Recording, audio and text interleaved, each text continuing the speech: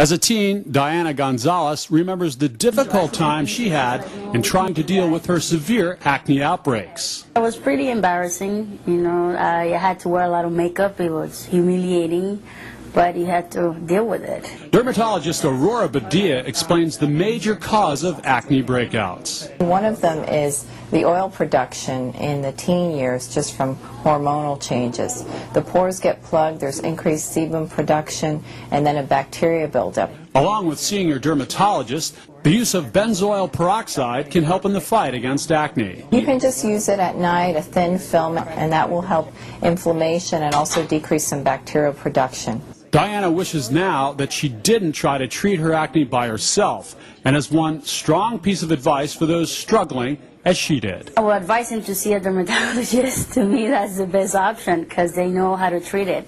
There has been no direct scientific link between the consumption of specific foods and acne breakout.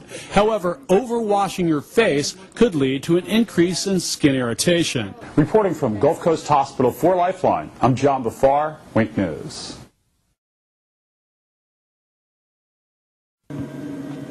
Even though